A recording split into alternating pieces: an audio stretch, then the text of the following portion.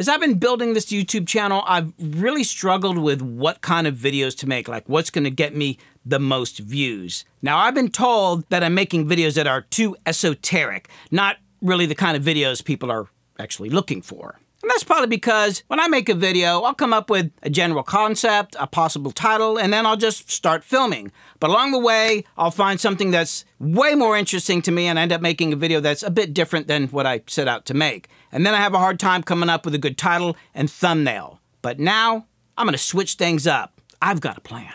I'm going to find a trending topic that people are actually searching for, and then I'm going to come up with a solid title and create my thumbnail before I start filming so that I know exactly what kind of video I'm making.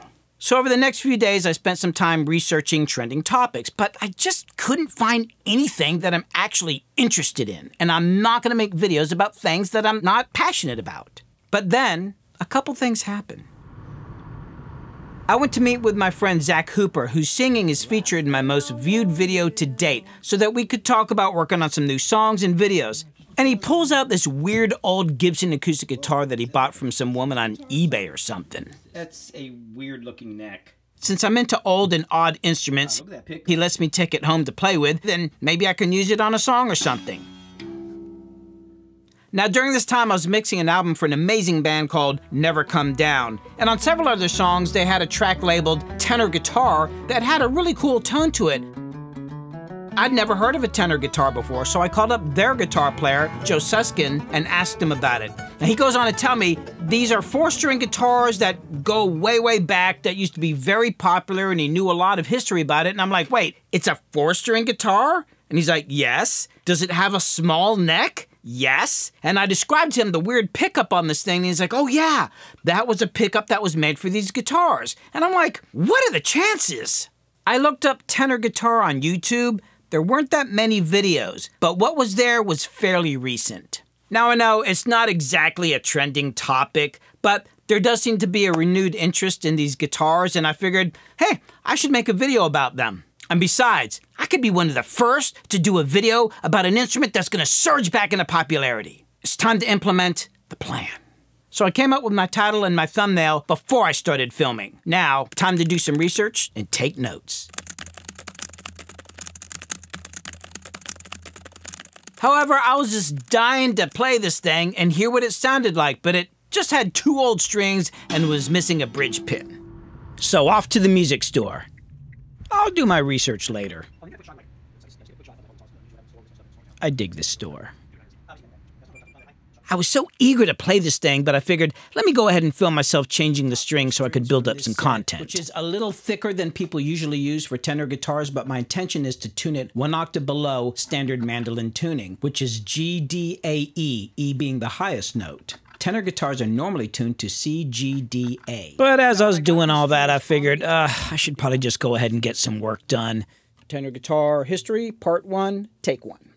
Nobody really knows when the first tenor acoustic guitars were made, but in the mid to late 1920s, Martin and Gibson Guitars started manufacturing acoustic guitars, but with a tenor banjo neck attached to it as a way to market to banjo what if I started up high and worked my way down the neck? Guitar without having to learn how to play the 6-string guitar, because 6-string guitars are starting to become much better, a lot more popular, which had not been up till in that time. I hope that I'm going to remember these chords, made in 1963. It's a model because I could do something with that.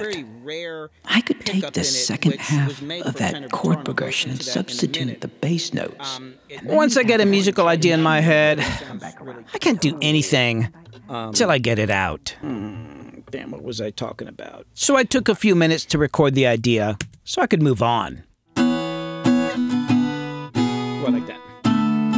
Now, I had planned on playing this guitar somewhere in the video just to show what it sounded like. I liked what I just worked out, so I figured, I'll just record and film myself playing this.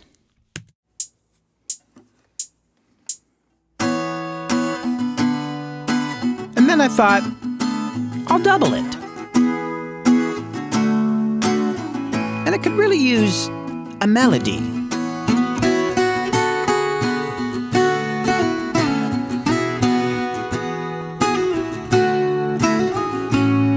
And then I added a lower part.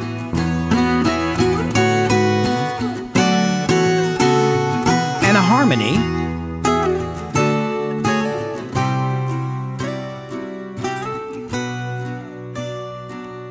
Which led to this bridge.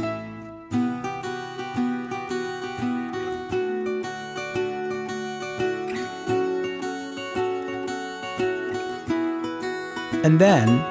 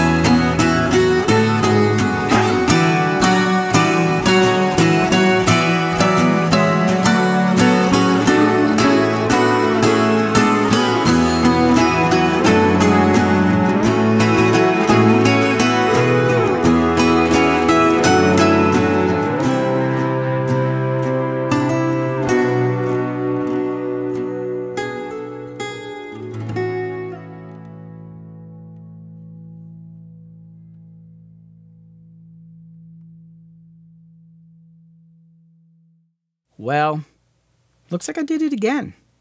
But hey, on the bright side, I got a new song for my album.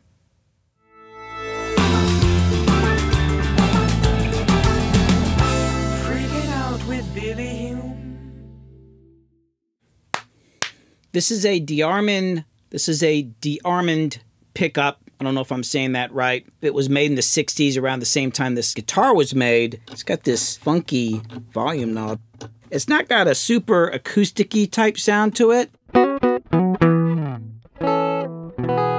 It's almost electric guitar-y sounding, but I tell you what, it sounds way better than some acoustic guitar pickups I've heard.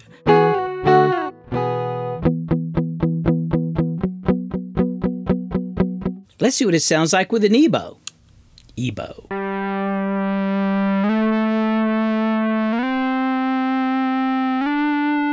Let's put some effects on that. A little supermassive.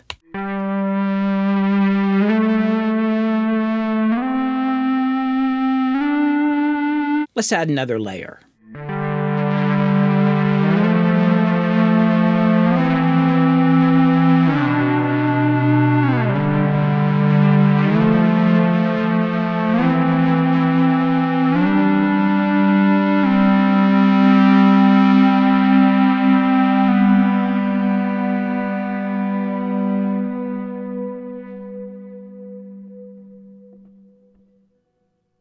This is a Gibson Tenor acoustic guitar, and as you can see, it's only got 4 strings on it. The first Tenor acoustic guitars were made around the mid to late 1920s by Martin and Gibson Guitar as a way to market to banjo players so that they could double on acoustic guitar, because acoustic guitars are becoming much more popular. So what they did was basically stick a tenor banjo neck on an acoustic guitar body, which is why this looks a little weird. This one is on loan to me by my friend singer Zach Hooper. It's a model GT0. It was built in 1963, and it's got this rare de-Armand pickup.